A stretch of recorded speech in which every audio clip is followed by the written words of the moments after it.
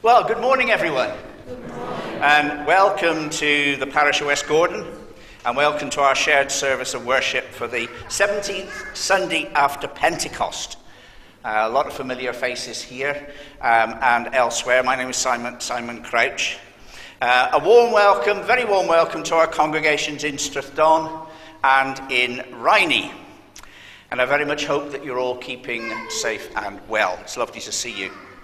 A warm welcome to any visitors that we have with us today, and also to any of our friends who are watching us online or catching up with the recording of the service later on. You're most welcome.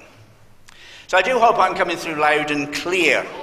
Having tried our test service on the 11th of August, our three congregations are linked together by the wonders of technology. And I must say in advance a big thank you to Mike, to Paul, and to Dick for making all this happen.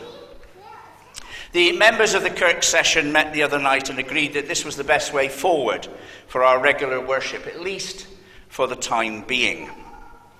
We're still going to hold our joint service on the first Sunday of the month when we all get together, all our congregations get together in one of our churches.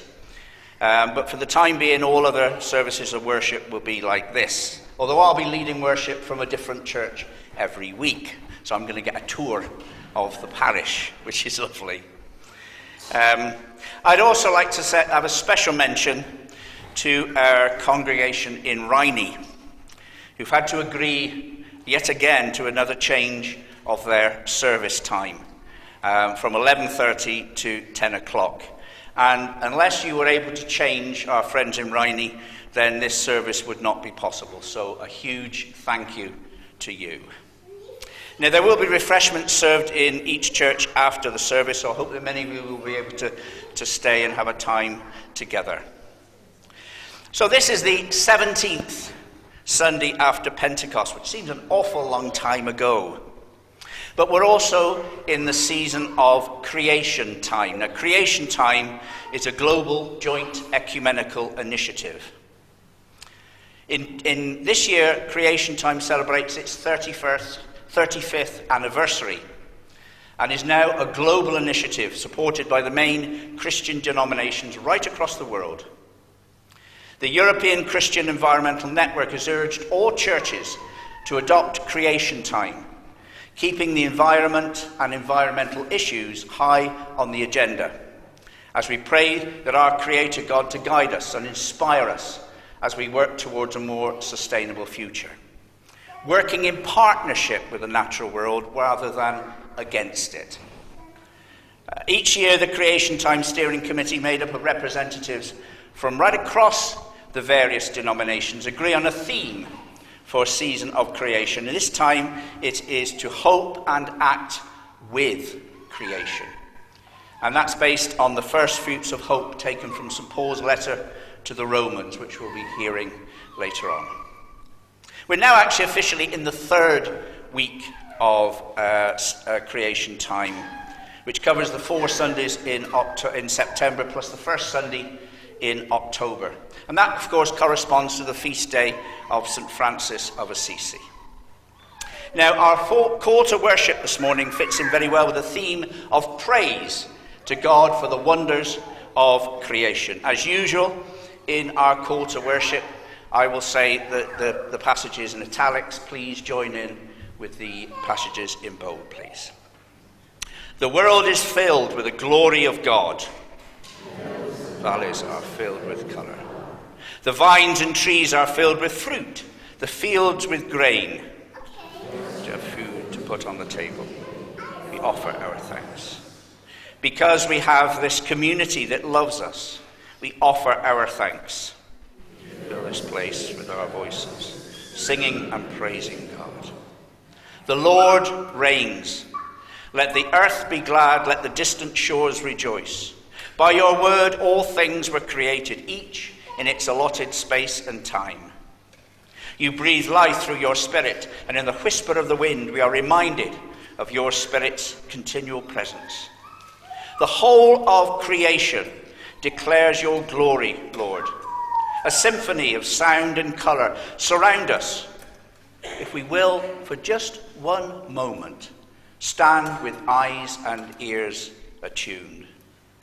The whole of humankind declares your glory, Lord. Each precious daughter or son, a unit of love in the currency of your family. Now in our worship we declare your glory, proclaim your kingdom to the ends of the earth, your love to the highest mountain, and your forgiveness to the depths of the sea. The Lord reigns, let the earth be glad, and let the distant shores rejoice. And in our first hymn, which Jane very kindly is going to play for us, we join in our voices to praise to the Lord Almighty, the King of creation. Thank you, James.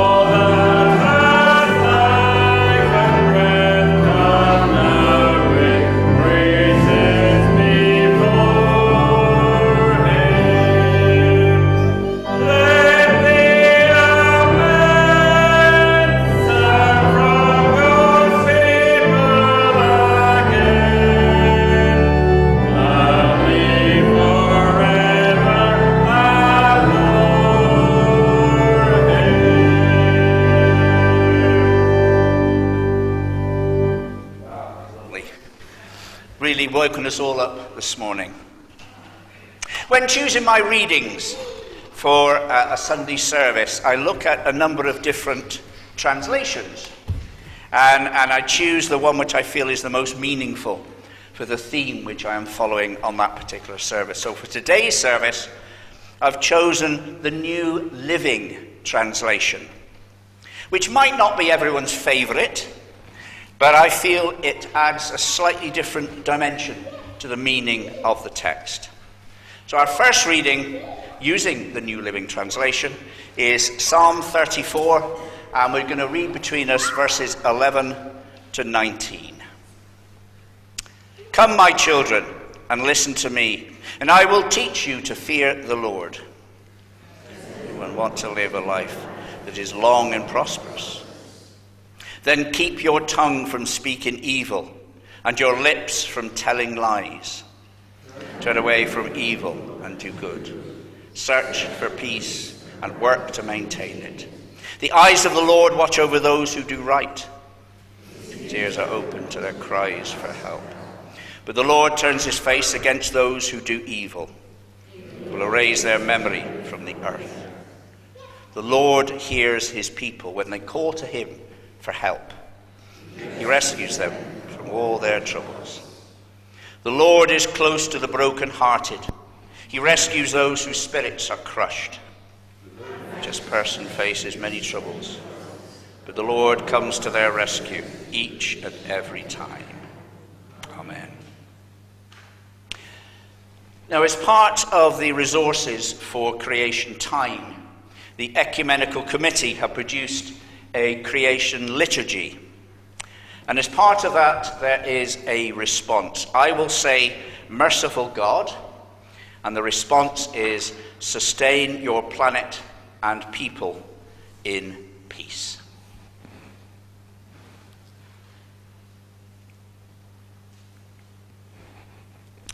Blessed God, who loves calls the whole creation into covenant with you, and who puts in our hands responsibility for the care of the earth and its creatures.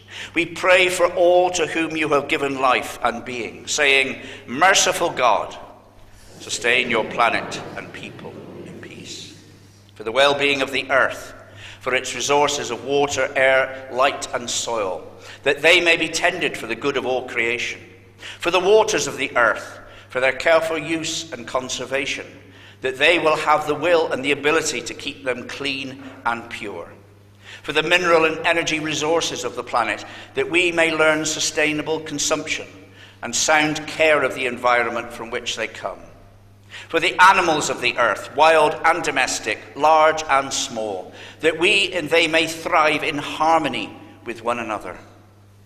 For the creatures of the earth that do us harm, and those whose place in your creation we do not understand or welcome, that we may see them as your beloved creatures.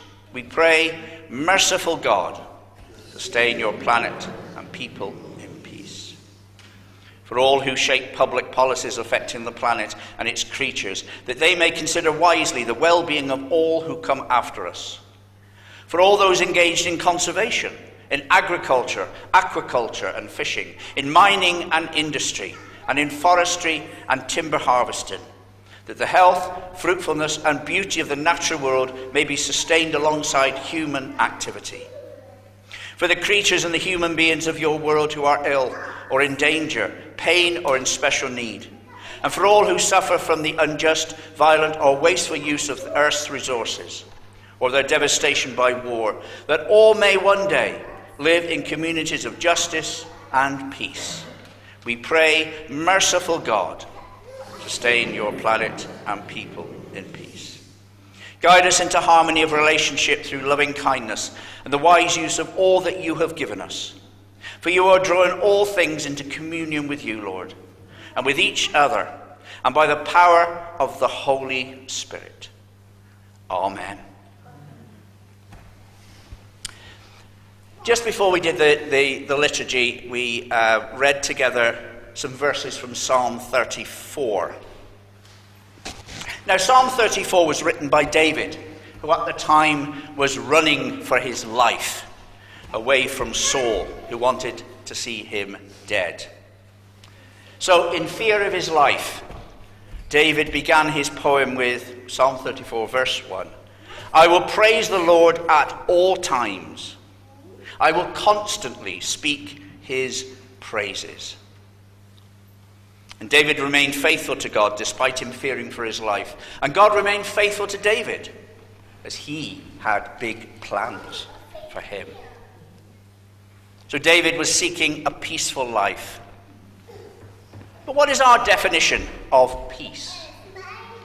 Are we all living a peaceful life?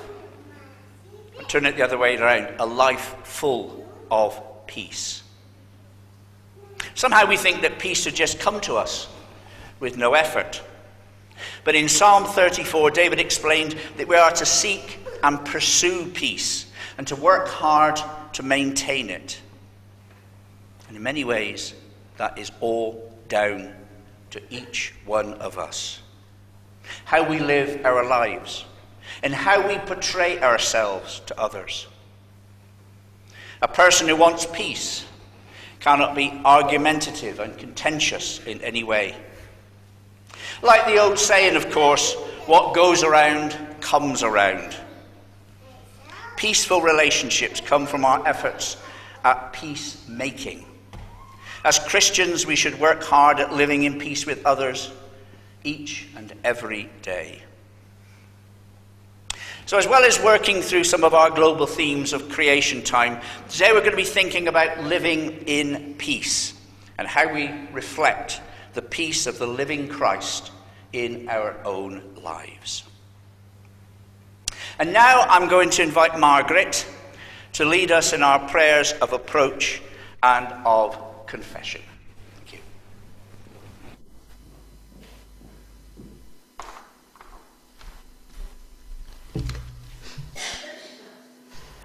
Let us come to God in prayer. Let us pray. Almighty God, we praise and worship you as our Creator, as the source and sustainer of all life. Nothing exists apart from you. You are from everlasting to everlasting, dependent on nothing, self-existent. You are sovereign over all your creation. You created a universe beyond our imagining or understanding. Even as we find ways of exploring further into space, we know only a fraction of the vast number of stars and planets held in place by your all-powerful hands. You chose this small planet we call Earth to display your glory, a planet capable of sustaining life, a planet full of colour and diversity, a planet full of living creatures. You created vast oceans, great mountain ranges, deserts and savannas. You created a diversity of plants, trees, flowers and shrubs. The oceans and seas are teeming with fish and sea creatures of incredible beauty. You created animals, insects and birds, all perfectly designed for their purpose, bound together in a variety of ecosystems. You created the sun to give us light and heat by day, the moon and the stars to illumine the night. You created the seasons, spring, summer, autumn, winter. The yearly cycle of seed time and harvest is under your control. You cause the wind to blow where you will. You bring the rain or withhold it. You cause the sun to shine or hide it behind clouds. You bring the seeds to life. You create new life year after year. When we look around at our world, when we use all our senses to appreciate your creation, we cannot do anything but praise you and bow before you in awe and wonder. We thank you for the air we breathe, the food we eat, the water we drink, the clothes we wear.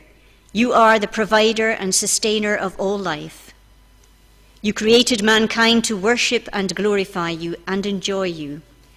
We give you thanks for all your blessings, but above all, we thank you for your steadfast love for your people. We thank you that you have provided a way for us who deserve your wrath, instead to receive your mercy. Gracious God, we have disobeyed your law and fallen under your judgment, but you sent your beloved Son to take on humanity, to live the sinless life that we failed to live, and to die on the cross, bearing the punishment for our sin, in order that those who believe are reconciled to you. Christ died so that our sins can be forgiven, so that the power of sin is defeated. He was the perfect sacrifice. There was no other good enough to pay the price of sin.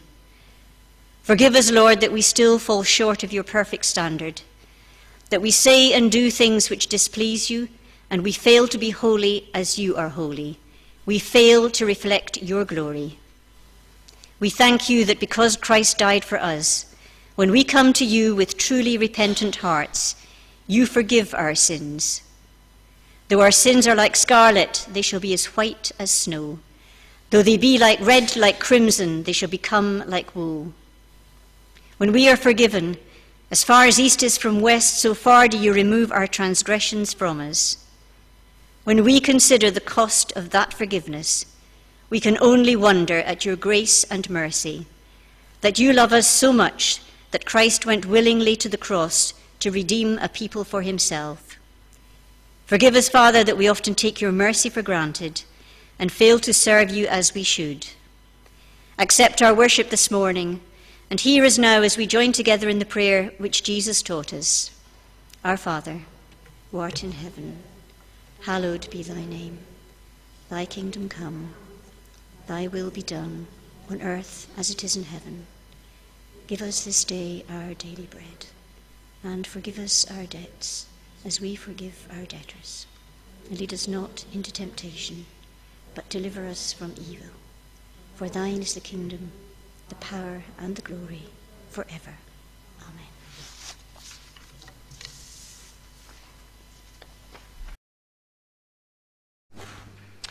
Amen. Now I'm going to invite Helen to read to us from Strathdon, from Thessalonians, I can't even say it, and the letter of James. The second reading is from the second book of Thessalonians, chapter 2, verses 13 to 17. As for us, we can't help but thank God for you, dear brothers and sisters loved by the Lord. We are always thankful that God chose you to be among the first to experience salvation, a salvation that came through the Spirit, who makes you holy, and through your belief in the truth. He called you to salvation when we told you the good news. Now you can share in the news of the glory of our Lord Jesus Christ. With all these things in mind, dear brothers and sisters, stand firm and keep a strong grip on all the teachings which we passed on to you, both in person and by letter. Now may our Lord Jesus Christ himself and God our Father, who loved us and by his grace gave us eternal comfort and a wonderful hope, comfort you and strengthen you in every good thing that you do and say. The third reading is from the Gospel of James, chapter 3, verses 1 to 12, and then 17 to 18. Dear brothers and sisters, not many of you should become teachers in the church, for we who teach will be judged more strictly. Indeed, we all make many mistakes, for if we could control our tongues, we would be perfect and could also control ourselves in every way. We can make a large horse go wherever we want by means of a small bit in its mouth, and a small rudder makes a huge ship turn whenever the pilot chooses to go, even though the winds are strong. In the same way, the tongue is a small thing that makes grand speeches, but a tiny spark can set a great forest on fire. And among all the parts of the body, the tongue is a flame of fire. It is a whole world of wickedness, corrupting your entire body. It can set your whole life on fire, for it is set on fire by hell itself. People can tame all kinds of animals, birds, reptiles, and fish, but no one can tame the tongue. It is restless and evil, full of deadly poison. Sometimes it praises our Lord and Father, and sometimes it curses those who've been made in the image of God. And so blessing and cursing come pouring out of the same mouth. Surely, my brothers and sisters, this is not right. Does a spring of water bubble out with both fresh water and bitter water? Does a fig tree produce olives or a grapevine produce figs? No, and you can't draw fresh water from a salty spring. But the wisdom from above is first of all pure. It is also peace-loving, gentle at all times, and willing to yield to others. It is full of mercy and the fruit of good deeds. It shows no favoritism and is always sincere. And those who are peacemakers will plant seeds of peace and reap a harvest of righteousness. Thanks be to God.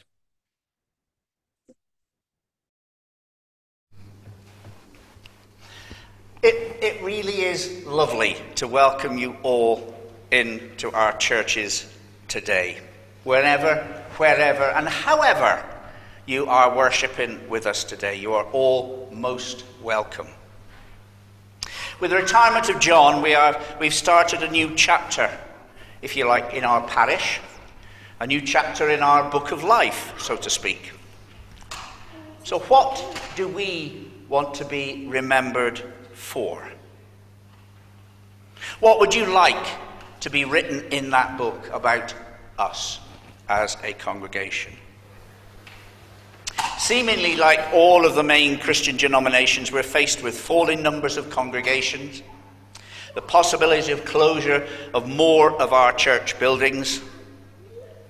So as we've entered this new chapter, maybe it's time to just pause and take stock. How welcoming are we as a church? How welcoming are we as a community of faith? Yes, we've become very familiar with each other, meeting in our churches every Sunday morning, seeing the same familiar faces. And I suppose in our own way we're quite comfortable with that. But what happens when new people turn up? People who may just be passing through, or just coming to see what faith is all about. How do we treat them, and how do we welcome them? In our service in Rhynie last Sunday, we were joined by a number of German bikers who were just passing through. They're heading up to Inverness and on to the North Coast 500 route around the very top of Scotland. Now, as usual, I arrived in Rhynie by the skin of my teeth, just in time for the start of the service. And other than going up to them and quickly shaking their hands and saying, "Hi, good to see you, welcome, welcome, welcome, welcome," I didn't get a chance to speak to them until after the service. And I've got to say, what a lovely, really lovely group of guys they were. Nothing like the black leather jackets, the beards, the chains and the tattooed faces image that they were kind of given over. They were telling me that on their travels, wherever they go, they always factor in a stop in a church on a Sunday morning.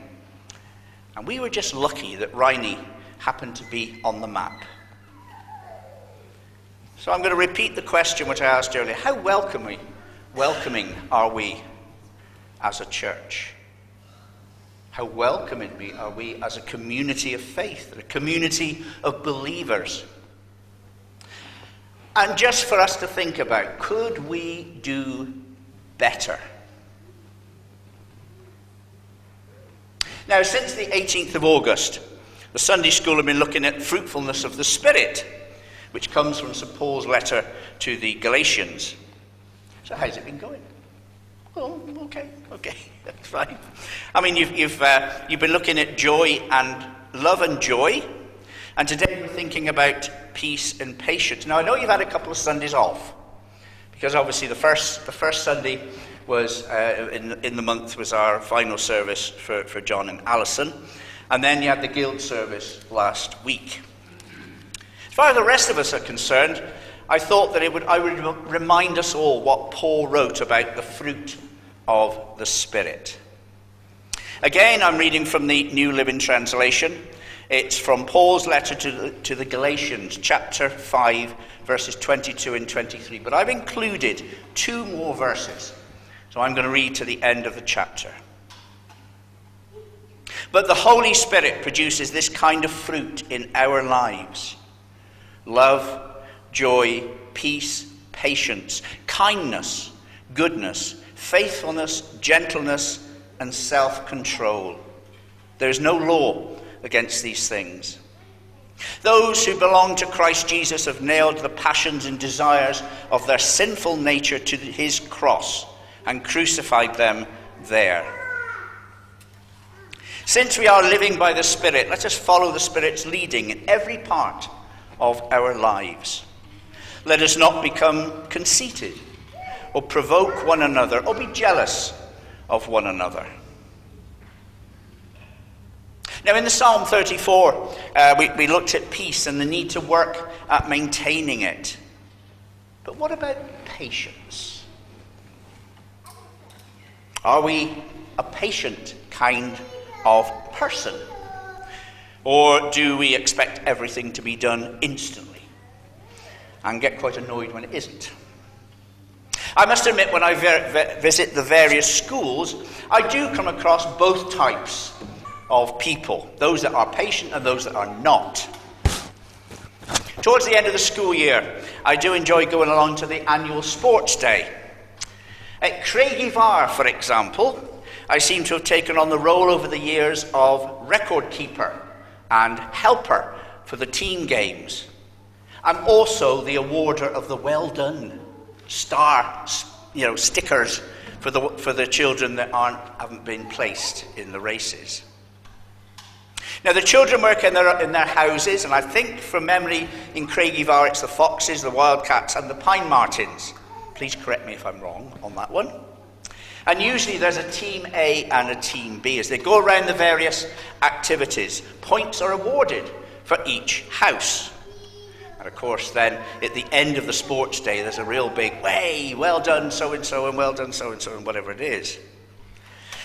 The teams include the whole spectrum of the school, from P1s to P7s.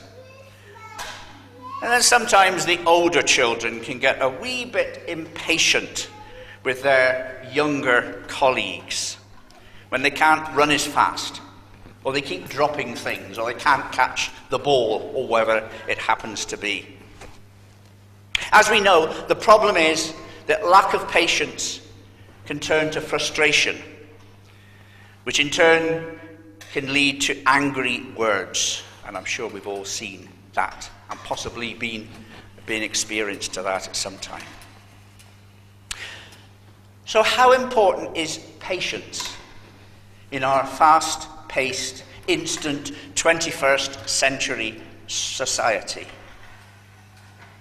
You only have to drive along one of our many country roads at a pace which you deem to be reasonable for the road conditions, just to see in your wing mirrors a car itching to get past at the very first opportunity. No patience. I love this saying from the book of Proverbs. It's Proverbs 25:15. Patience can persuade a prince, and soft speech can break bones. So thinking about peace and patience, think about that question again. How welcoming are we as a church?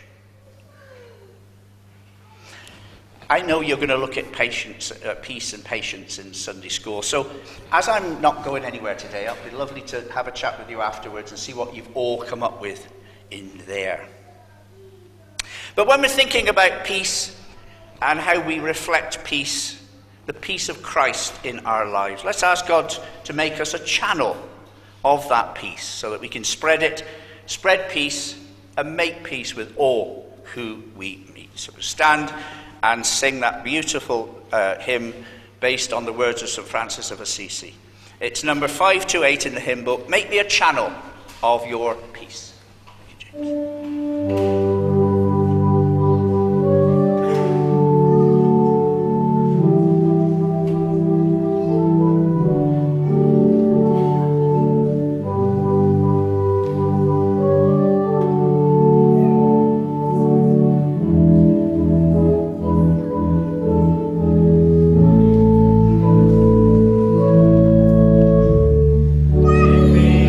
Channel of your peace.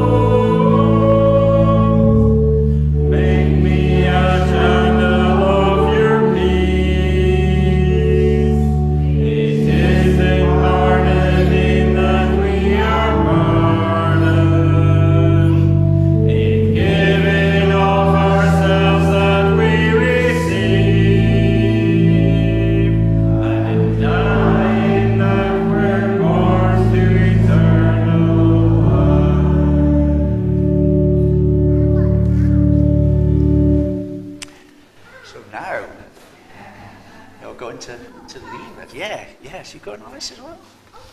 Are you going, Hamish? Yeah, well done. Yeah.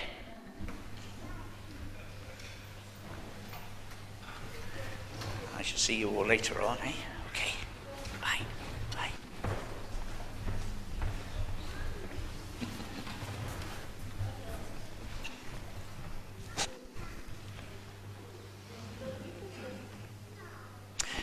As I mentioned earlier, this is the third Sunday of the season of creation time.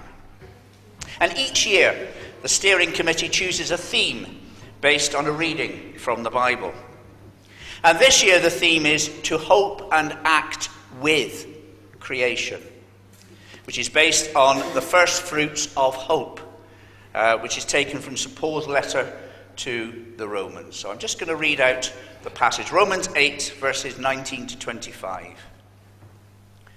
For the creation waits in eager expectation for the children of God to be revealed. For the creation was subjected to frustration, not by its own choice, but by the will of the one who subjected it, in hope that the creation itself will be liberated from its bondage to decay and brought into the freedom and glory of the children of God. We know that the whole creation has been groaning as in the pains of childbirth, right up to the present time. Not only so, but we ourselves, who have the first fruits of the Spirit, groan inwardly as we wait eagerly for our adoption to sonship, the redemption of our bodies. For in this hope we are saved, but hope that is seen is no hope at all. Who hopes for what they already have? But if we hope for what we do not yet have, we wait for it patiently. There again is another reference to patience. It is a passage, and I feel actually with a lot of Paul's letters, it is something that you have to read 2 or 3 times to really get the message of there. So possibly, to say, take, with all our readings today, take the orders of service away with you and have a wee look over a cup of coffee at home. According to the Creation Time Steering Committee, the globally shared context of urgent and accelerating threat from the crisis of nature and climate, of which Scotland has experienced some, in the exceptional storm season of last winter, the torrential rains of the spring. It's prompting churches around the world to attend to the omissions in their official calendars and adopt, according to their local and particular church customs, a season of prayerful and active engagement with our relationship with the earth and fellow creatures. Now, a large part, of course, of the season of creation time is raising awareness, making us think and look about creation and what we do.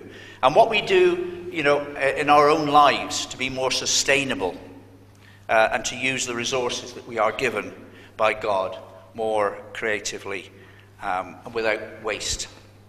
And it is within our thoughts and prayers. And as Margaret said in her prayers of approach, we're all part of creation together. We'll hear in the notices later on, which Phyllis is going to read out to us, our Eco-Congregation Steering Group will be meeting here in Alford tomorrow evening at 7:30.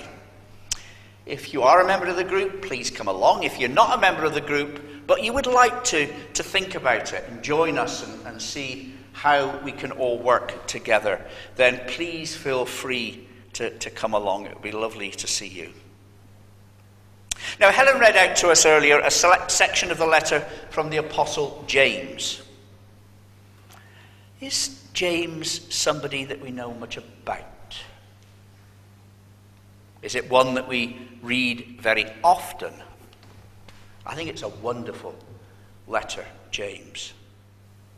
Now, it's widely accepted that James was not one of Jesus' closest disciples. Remember, one of the disciples, James, the brother of John. No, it wasn't him. But this was James, the half-brother of Jesus. James was not a follower of Jesus during the Saviour's time on earth, but eventually became an apostle, very much like Paul. as one who had seen and believed in the Lord following his appearance after his resurrection. James himself became one of the leaders of the church in Jerusalem, and Paul called him in many of his letters one of the pillars of the church. James was speaking to a very close and intimate community in his own church in Jerusalem, yet the danger of unguarded words within it had to be recognized.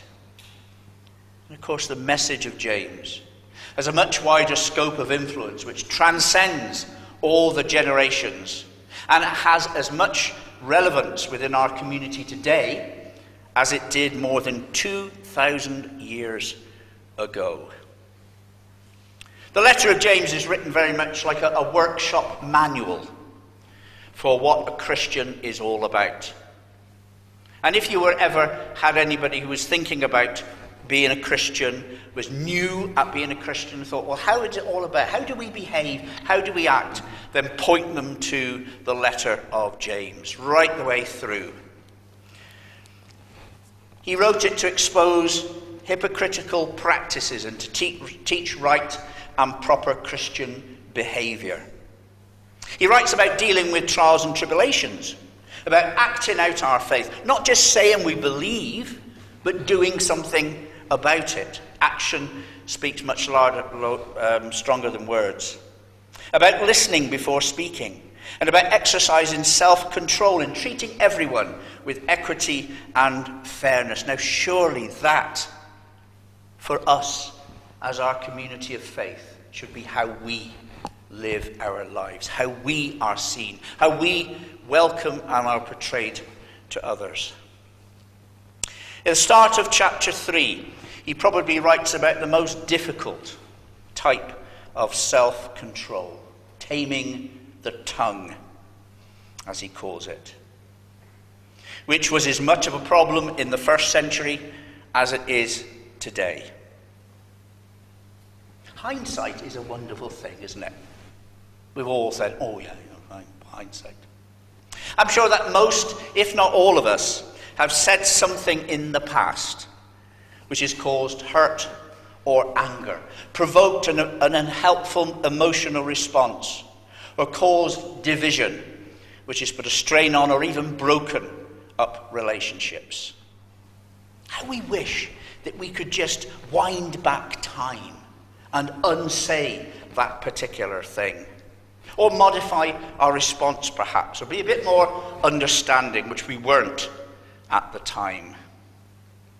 And in my mind, there's nothing more untrue than the old saying which says, sticks and stones can break my bones, but words can never hurt me. Wrong. Broken bones can be healed, whereas divisions caused by an unguarded word can last a lifetime. What we say is very powerful and can have a dramatic effect. What we say can be really beautiful, really helpful, really comforting at times of stress, or it can be really horrible. It can build someone up, or it can practically destroy them. Today's technology makes our words even more powerful, as we can send a message all over the world at the touch of a button. And once that message has been sent, it's out of our control. Very sadly, we've seen and heard and read about situations where an unguarded word has caused somebody, somewhere, to think differently and even take their own lives.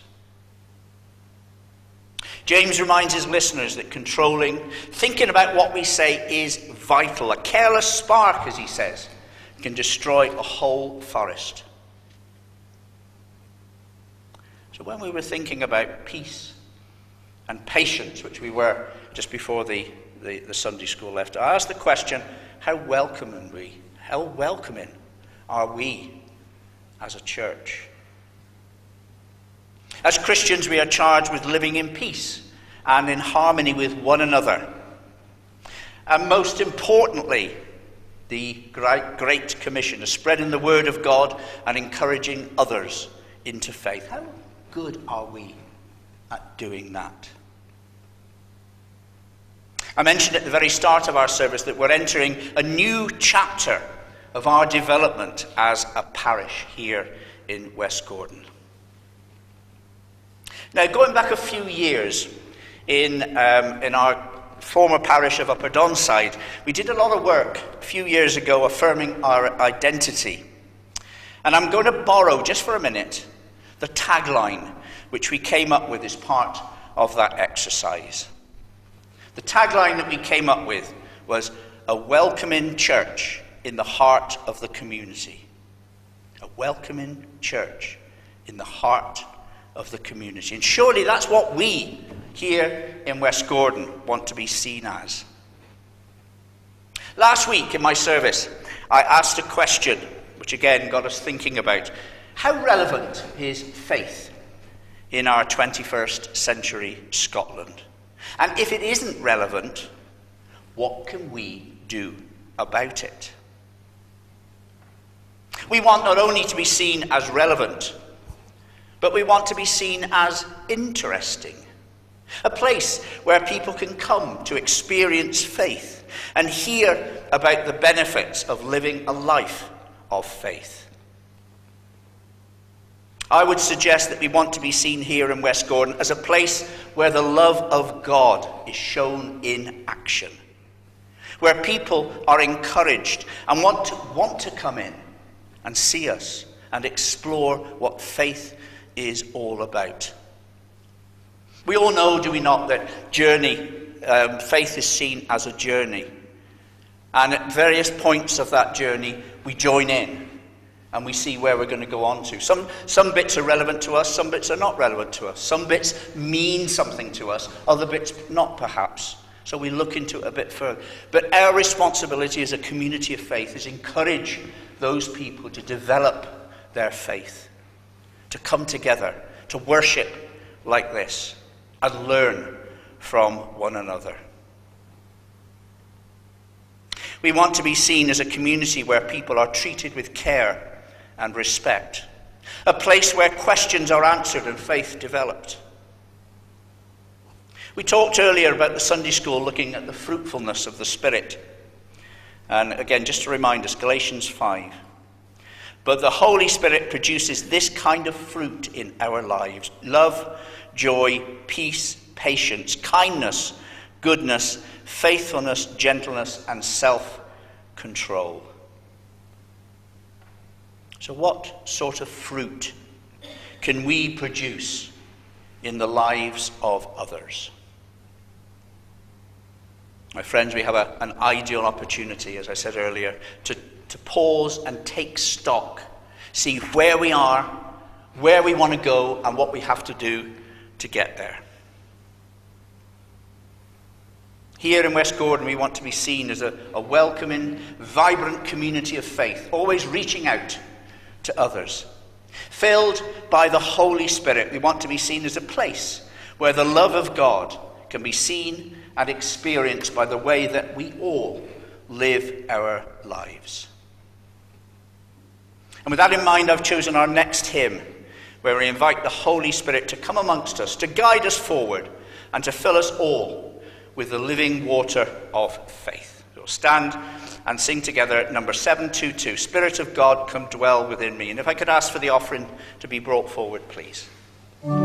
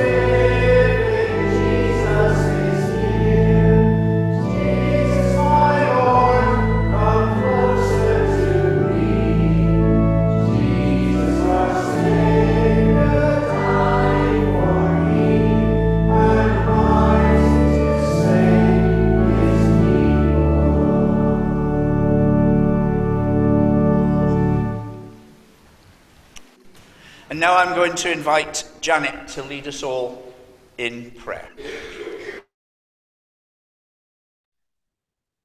Our gifts are small, Lord, compared to the vastness of creation that you have provided for us, but they are given with love and gratitude to help the building of your glorious kingdom here on earth.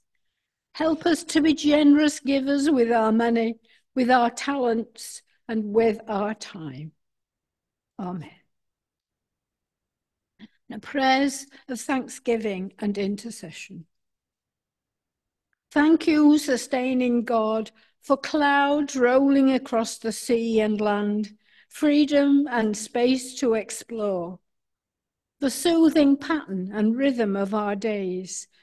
The season grounds us in the eternal. Tranquility in early morning rising, delight in green surroundings, joyous laughter of children. Remind us of the wonders of our lives, and we give thanks for the gifts we witness around us in green spaces, in music and creativity, support, validation, and love in companionship, our church communities. Thank you, sustaining God, for clouds rolling across the sea and land, freedom and space to explore, the soothing pattern and rhythm of our days, and seasons ground us in the eternal tranquility of early morning rising.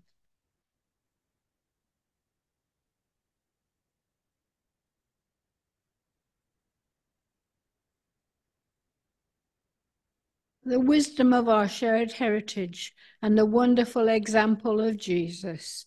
Thank you, sustaining God. Sun shining low on the horizon, warming the shortened autumn days. Gardens and parks come blazes of colour, trees and earth preparing to rest, rejuvenate, restore for next year. We give thanks for a season's gifts, welcome nourishment for body and soul, and acknowledge the movement of time in phases of life and death. We pray for all who are charged with creating change in attitude, understanding, priorities, intent for political leaders to hold true to their calling as carers of our world. That all responsible for environmental decisions can see beyond immediate economic concerns, creating a vision for a shared world order, enabling an environment of hope, and speak for Earth, for the burden of responsibility to be communal and all harmful agendas to be shelved. We lift up before God the young, the vulnerable in every community, all in positions of trust, remembering all who tend earth and animal, sustaining our existence through food, and those who nourish our emotional lives in friendship, family companionship, laughter and joy. We give thanks. We honour individuals who have shaped our pattern and understanding of worship, saints, martyrs, mystics, whose insights we value, whose examples we honour. We bring silent prayers of our own burdens, both those of love and those which lie heavily upon our hearts.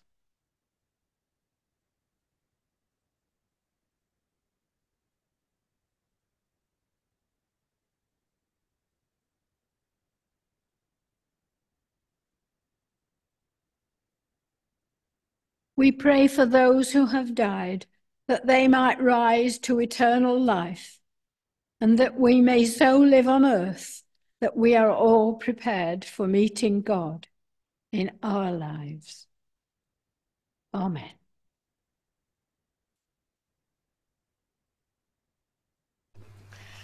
I'm now going to invite Phyllis to take us through all our notices for today.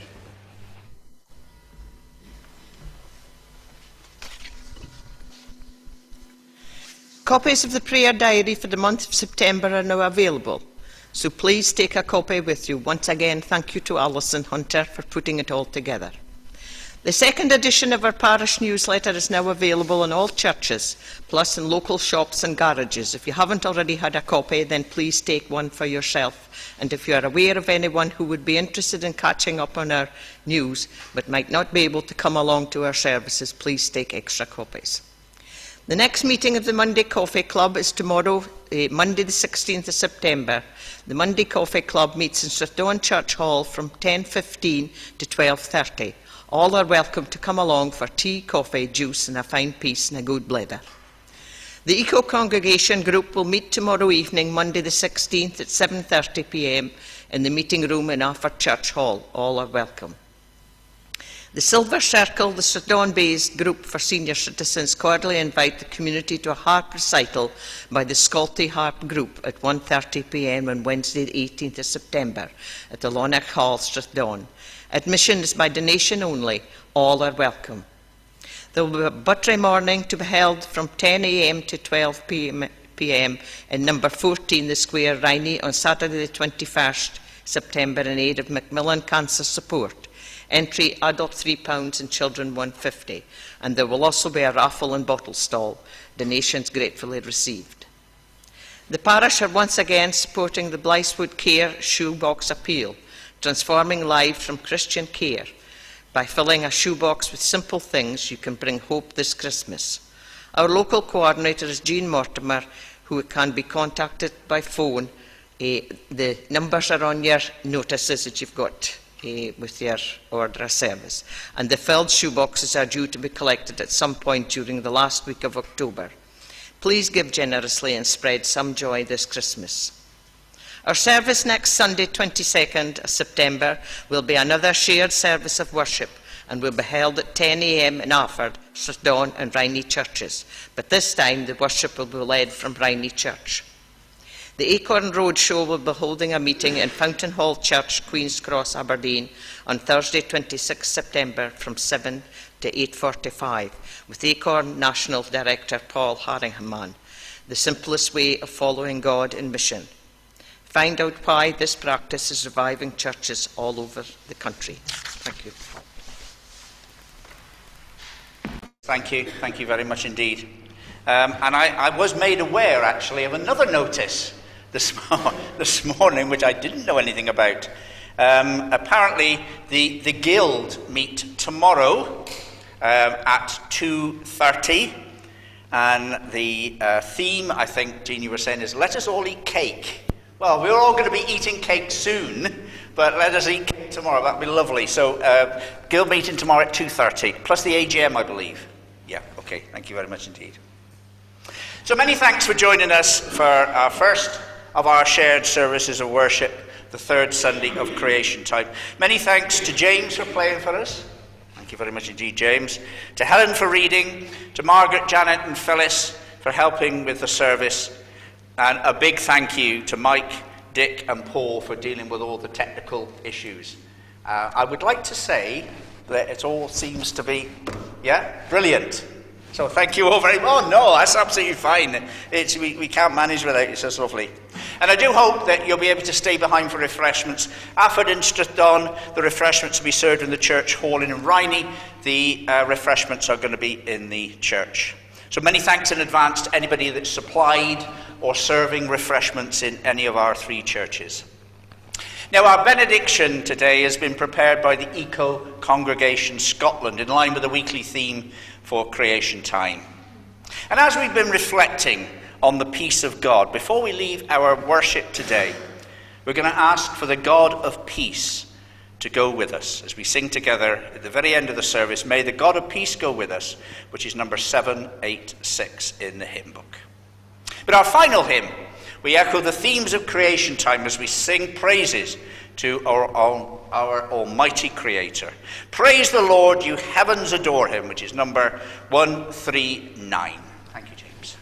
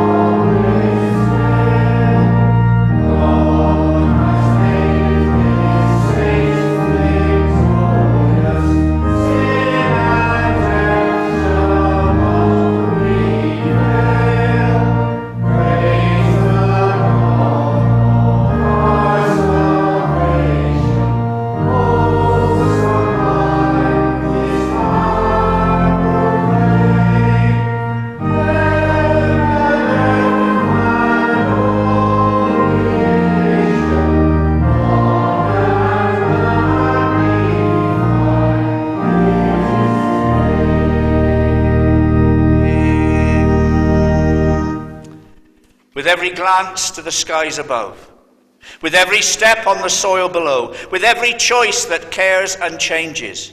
May you bless and be blessed with joy and hope. And the blessing of the Sustainer, the Christ and the wild wind, Father, Son, and Holy Spirit, be with you and in you and for you and those who you love, now and forevermore, until the very end of the age.